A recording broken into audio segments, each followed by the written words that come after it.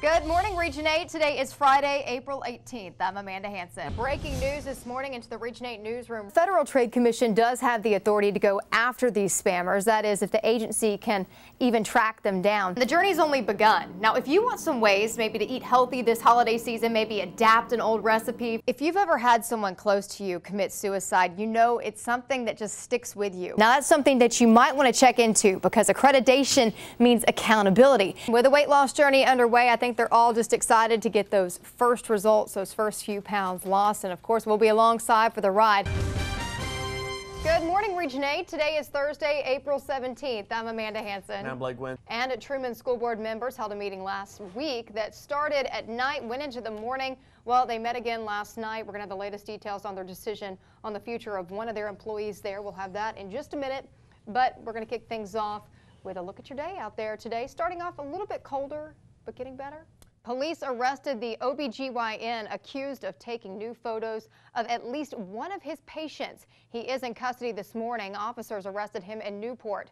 According to Bob Clark with the U.S. Marshals Service, Dr. Paul Beckton Jr. was arrested at the Fortune Inn Motel in Newport last night. Now take a look. These are some pictures that were sent in to us by a KAIT viewer, Stan Fortune. Clark says that Newport Police and Arkansas State Police made that arrest, and Beckton surrendered without any incident. He is back in custody in Greene County. Many of his patients are concerned over these allegations, and prosecuting attorney Scott Ellington says if a nurse was present during your exam, you are not one of the women that Dr. Beckman's took photos of.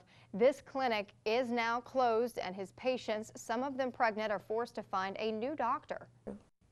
If you're looking for a new doctor, AMMC says it does have coverage in place should an expectant mother present herself to the medical center in labor. The medical center is also currently working to explore all options available out there to attempt to fill the gap in coverage for prenatal and post-delivery care for the community.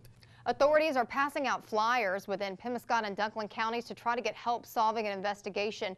As of now, there are no suspects in a murder and arson investigation in the Missouri Boot Hill. The case began last week when someone found Roy Gerald's body inside of his burnt home in Pemiscot County.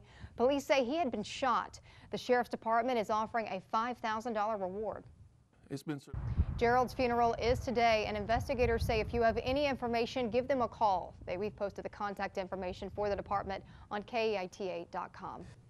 A Jonesboro man will spend 3 decades behind bars after pleading guilty to child porn charges. Now, once released from jail, Sean Roulette will also be on probation for the rest of his life and will register as a sex offender. Prosecutors charged Roulette in January of 2012. He was accused of producing and possessing child porn.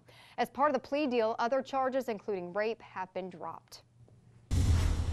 General Motors wants protection for some legal claims. The company wants to be shielded from claims of conduct that happened before its 2009 bankruptcy.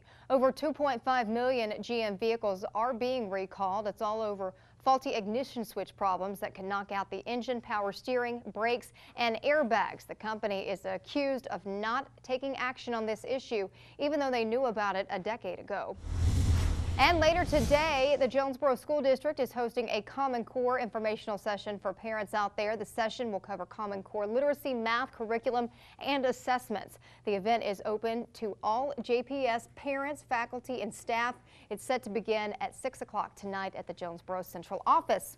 The Arkansas Highway Transportation Department is hosting a public involvement meeting in Greene County. Officials will discuss proposed plans to widen Highway 412 between Highway 67 and Highway 141 in Lawrence and Greene counties.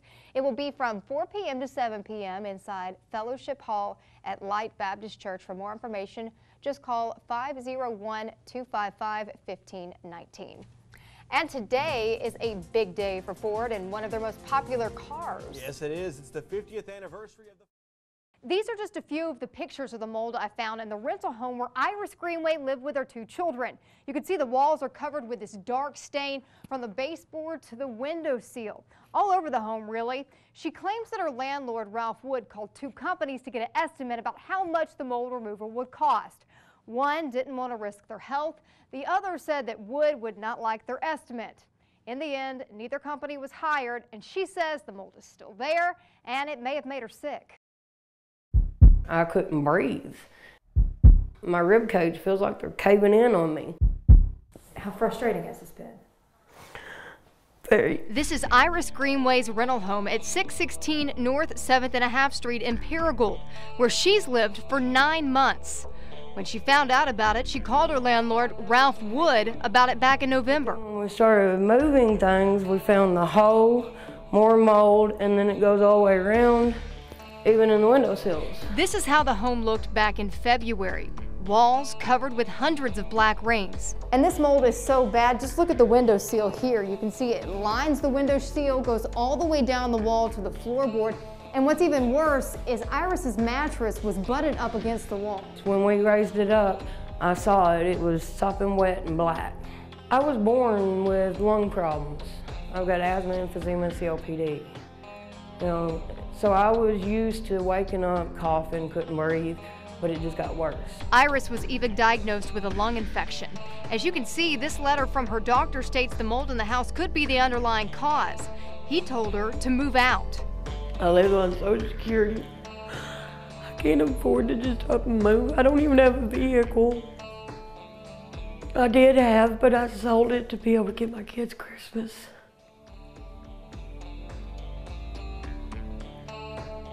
He charges $525 a month here. What exactly is growing on these walls?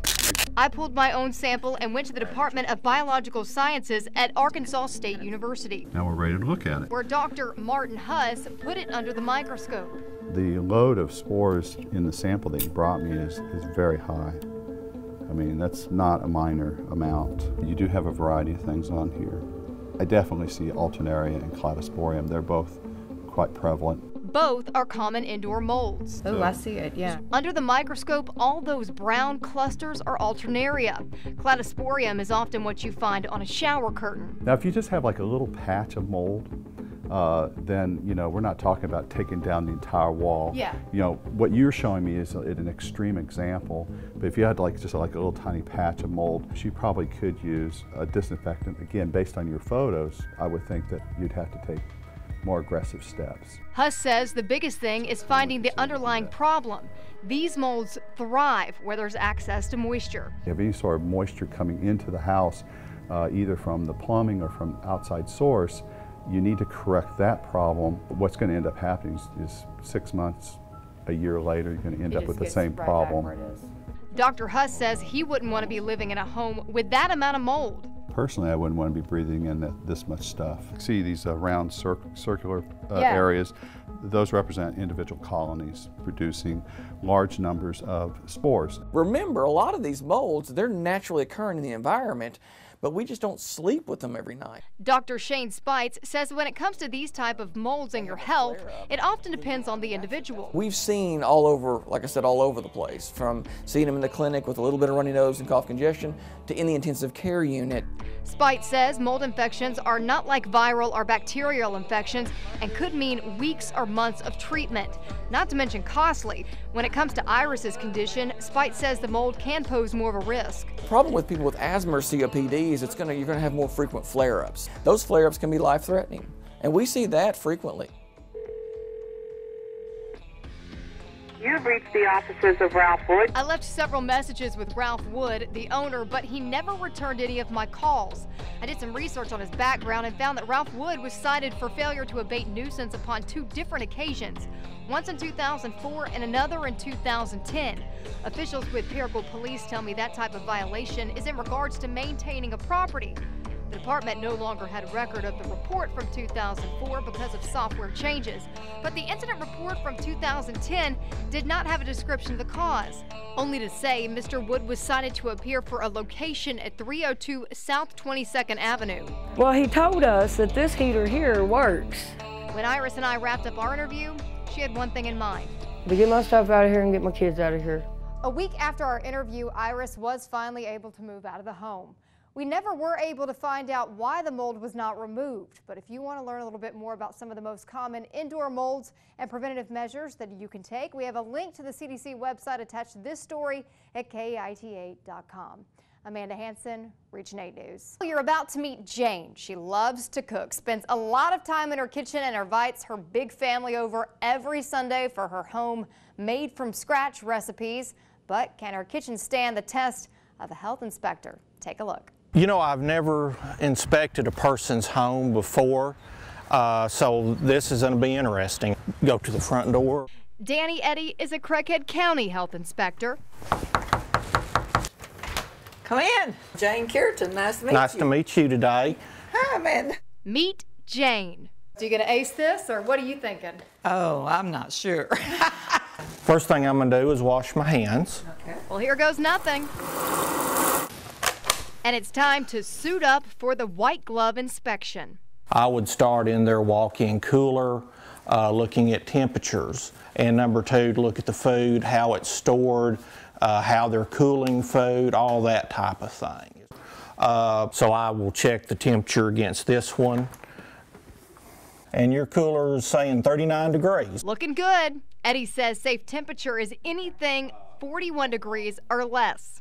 You have your eggs up on a upper shelf, and I would always recommend that the eggs, any meat, anything like that, be stored on a bottommost shelf. Your eggs will sometimes crack, and I have actually seen them ooze out of the carton and over everything underneath them. I did not know that. I did not know the need to be stored lower in the refrigerator, so that's a good thing. Also, check food for expiration dates. I would have them date it as the day that they made this, and they would have 7 days to use it. Fridge is done. Just you have a pantry. That's a great pantry. Not real organized, but it's a pantry. We would be looking to see that you wouldn't have chemicals. Oh, no. All the food at least 6 inches up off the floor. One, insect control. The other, to keep chemicals from getting on food when you clean the floor. So far, Jane, not too bad. What's next? We do also look at is microwaves. And one of the easiest things to miss on a microwave, yours is nice and clean here, is that if you don't cover food, it will splatter up to the top. The food stuck up there could create bacteria that might lead to a foodborne illness if it gets into other foods you heat up. Almost done. Floor is good, easily cleanable. It's a little bit dark. Countertops are nice, could be easily cleaned and sanitized. Ooh, homemade brownies. I had to sneak one before we wrap things up. I approve. How do you think she weighed out with the inspection? When can I come to lunch? Just any day. Okay, that'll be good. That'll be good. Just schedule a time. You did very well. Thank you. Very well. Thank you. And just one more tip. Eddie says when you thaw out food, it's best to do it in the refrigerator and not to just lay it out, because there's a chance the food could sit in an unsafe temperature for too long. I do want to note that the inspector did have to alter things just a little bit from a commercial kitchen to do a home kitchen, and the food was not prepared at the time of the inspection, so that played a role too. For a closer look at what the food inspection check sheet looks like, you can find it on our website, KITA.com, just by clicking on this story. Amanda Hanson, Region 8 News. Region 8 woke up to a picturesque scene as snow blanketed the ground and rooftops, but had many saying snow in March? Up in the 70s, here it is down in the 20s and 30s and snow. You never know around here, huh? No ma'am, not in northeast Arkansas, you don't. And as for the roadways, not too bad. Left a little early today because we wasn't sure, but once we got on the road, it was pretty good. According to Alan Walter, the district maintenance engineer with the Arkansas Highway Department, crews started coming in between 7 and 8 o'clock Thursday night and worked in shifts to clear the roads throughout Region 8. Lawrence and Randolph counties were listed as some of the worst hit areas. Walter was pleased, though, that the roadways weren't as bad as they thought they would be, and drivers agree. I was expecting to be a little bit worse, the road condition being a little bit worse. It's not as slick as I thought it was. Work with the Highway Department wrapped up in Greene, Mississippi, Poinsett, and Craighead counties by around 7 o'clock this morning. And while the snow is melting off fast, wet roads could still pose a danger for drivers. Amanda Hanson, Region 8 News.